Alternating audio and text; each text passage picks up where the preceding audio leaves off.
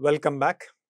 All the modules that you have seen, okay, this particular module is going to be most important because most of us will think like, whether I should work, or whether I should go for my own business, right? At what point? And there is no right answer or wrong answer for this, okay? I will always say the rewards are very, very high for an entrepreneur and there is a lot of risk also involved for an entrepreneur. For example, if 100 companies are being started today, after 3 years, I'm talking about 36 months, okay, I would say that only 15 companies will survive after 36 months. What happens to the remaining 85 companies? The 85 companies may not survive 3 years. The reason is that there could be some cash problems will be there. Point number one, cash flow problems. Cash flow problems will be there. Clients, like, there are no takers for it. Technology would have changed, right? Your assumptions would have completely gone for a twist and all that stuff. So, entrepreneurship is a high risk, high reward game. On the other hand, today, like, a lot of companies, for example, startups and all that stuff, what they do is that they do a mix and match. What it means is that any startup, right? You get an employment over there, but you actually think like an entrepreneur and then you actually work. So a set of people come together, like, work as employees, but the rewards of an entrepreneurship is always there. So these kind of opportunities are also there for you. So we'll be talking about all these things in the next 10 to 15 minutes. Most important, please pay attention. Before we talk about employee versus entrepreneurship, let's look at the basics. Now, you're all doing 4-year BS degree, Bachelor of Science degree in IIT Madras. Now, what we all assume that life after college for the next 5 years or next 10 years or next 20 years, what it will be is you plan the life will be like this, right? Like it will be very even and then you will reach your goal post. When I talk about your goal post, whether it is 60 years or whether it is 50 years or whether it is 100 years, you expect life to be like this. But unfortunately, the fact of the life is your life is going to be like this. The reality is going to be like this. What it means is that you will start the journey. First, it will go upwards. We don't know how the upwards will be there. Or sometimes it will be in hockey stick. What it means in a hockey stick, it will go down first and then it will pick up. Now, sometimes it will start going up and what will happen is that there will be some kind of a speed breaker will be there. Then you bring yourself up and then it will keep going up. And once again, there will be some speed breaker. Then there will be a downfall. Then you will come, some pandemic will come. It will be like this. Then we talk about recession. Something will come like this, recession will be there. After everything is done, like, there's something called climate change, global warming will come. Something will happen like this. But unfortunately or fortunately, I will say that your end will be always beautiful. Your end will be always beautiful, irrespective of it. So all that I'm trying to say is that your plan will be slightly different. Your actuals will be much, much different, but you should focus. So what is there in our hands? We'll talk about it, right? So what is that we have? The most valuable resources. It's not like, the possessions that you have. What are the most valuable resources that you have is something called your time, your money, and your energy. These are the 3 things that you have with you, okay? Time, money, and energy. When you are 20 or 25 years old, what happens is you have a lot of time, you have a lot of energy. Unfortunately, you don't have money.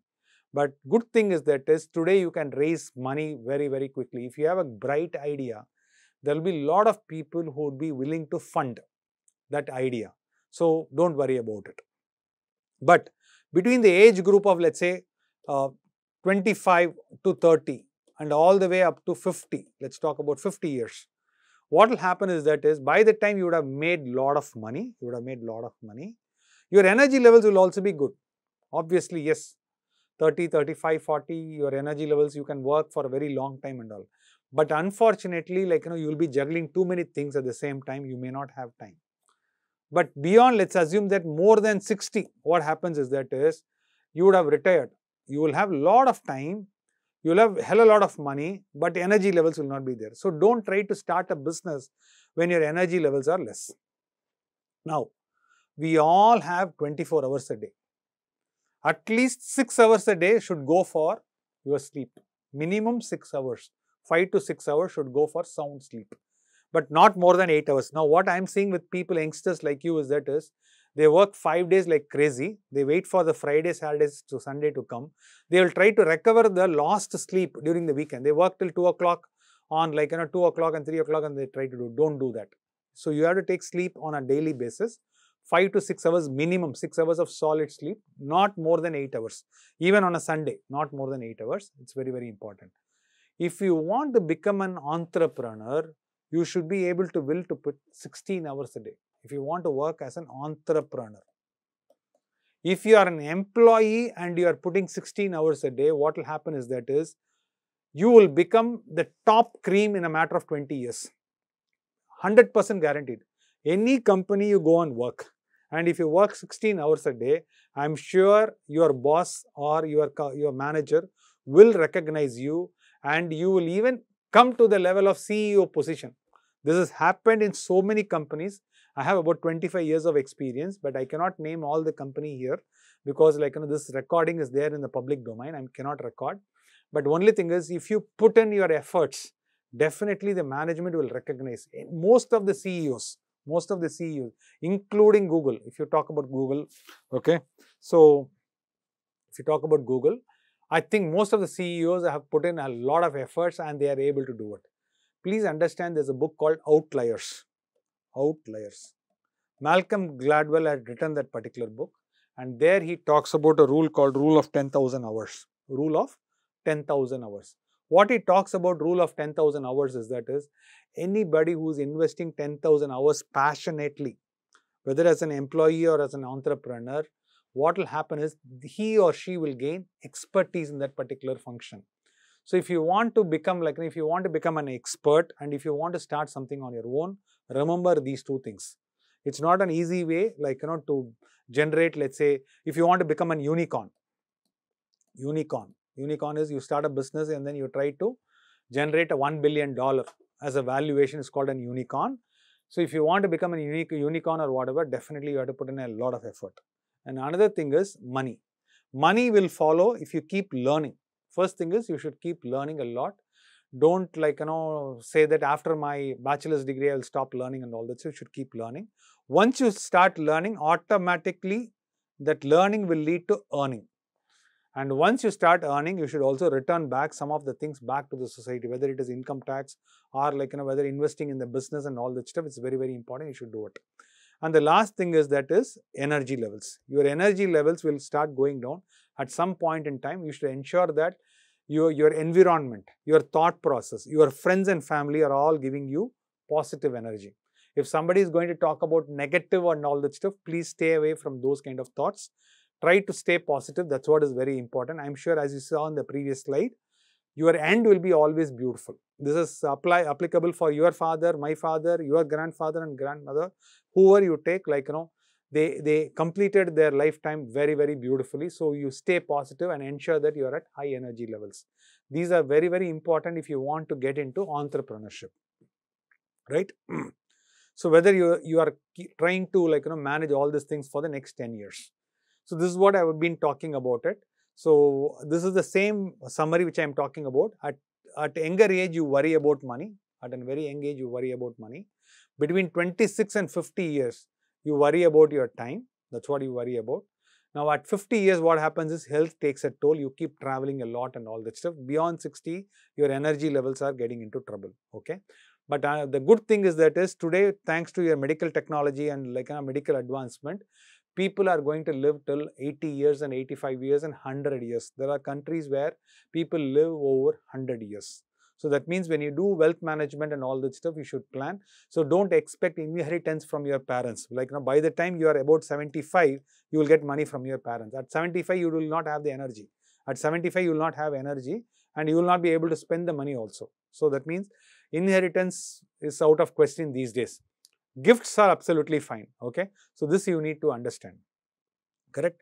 Your life and my life is in our own hands, like how we are going to plan all these things. Now, if you want to get into entrepreneurship, there are a lot of skill sets that you need to develop. Correct. Not all the skill sets are required on day one, but as you expand, let's say from the first 1 lakh to the next 10 lakhs or to the next 1 crore or whatever, you need to have a lot of expertise. What are the skill sets that you need is what I'm going to cover in the next slide. That slide will be a heavy content. Please go through it. If you want to become an entrepreneur, you should have horizontal exposure and vertical expertise. You can be a subject matter expert, that is absolutely fine, but you should still have that vertical expertise is required, but horizontal exposure is required. I'm going to talk about the horizontal exposure in the next slide. This is the horizontal exposure which I'm talking about.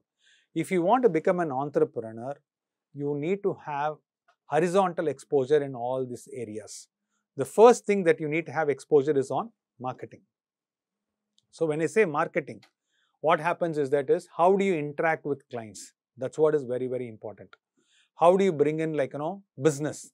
So here I am talking about B2B. B2B is called business to business, or your business model involves business to consumer, or whether you are talking about digital. Thanks to pandemic, lot of freelancers made huge amount of money through social media. Absolutely. Okay. So each and every this one is an opportunity for us. Recession may come, that may turn into an opportunity for some other people. Absolutely, yes. Okay. There are sometimes where you will sell high margin products. High margin products. For example, let's talk about stitching a blouse. Okay. Now what happens is the money whatever you quote is the price. There's a huge margin is applicable. You can say to stitch a blouse for a woman, you can say it will cost 10,000 rupees. It may cost you only 2,000 rupees or 1,500. So you will make a margin of 80 to 90%. Sometimes some consulting activities can end up in a high margin. So that means if you are an entrepreneur, you should understand all these things. That is very, very important. The next thing is marketing will lead to sales. You need to have horizontal experience or expertise in sales, because at the end of the day, you as an entrepreneur, the first thing is about selling your idea. You should be able to sell. And here you should learn about pricing strategies. Not all the products will give you same amount of profit. Some products will give you huge margin. Some products will give you small margin. So you should understand the product mix. That's very, very important, right? Some of the things you have to give it for free, whether it is Android or whether it is Google or whatever. What happens is some of the development platforms are given free. So you should understand where you are entering into it. So that is very, very important, correct?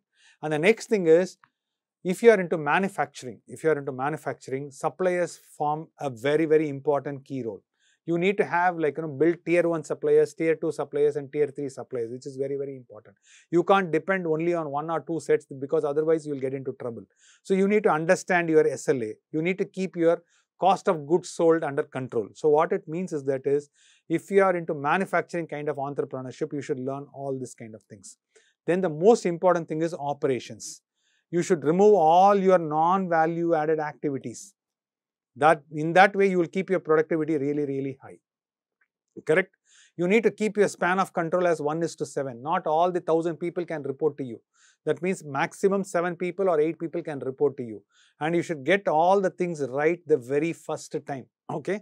Rework is non-value added in nature. That is very, very important. And most importantly, you should hire the right people.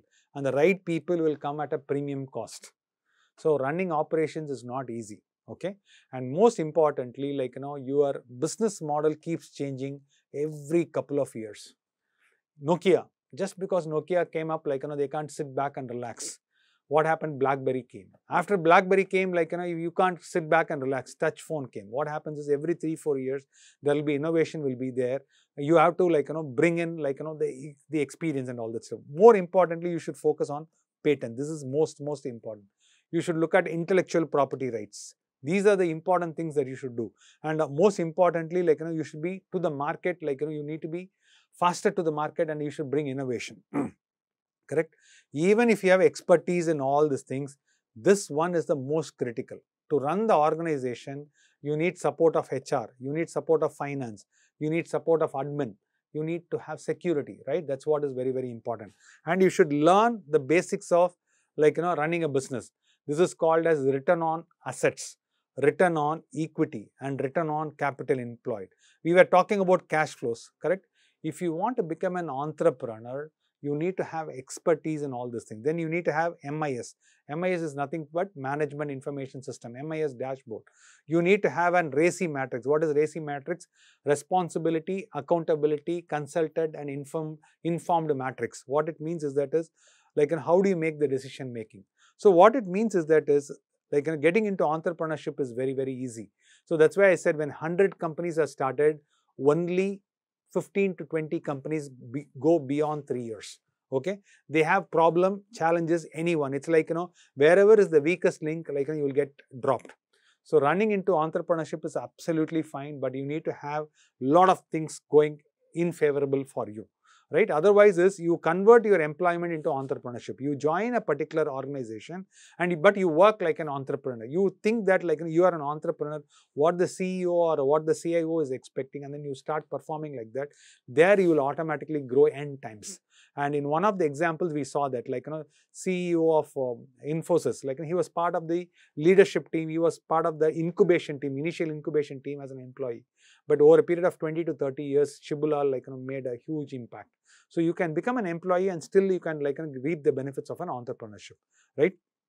So what is very, very important is that is leadership and management is very, very critical for an entrepreneur. Leadership and management, and those things cannot be delegated when it comes to small and medium companies.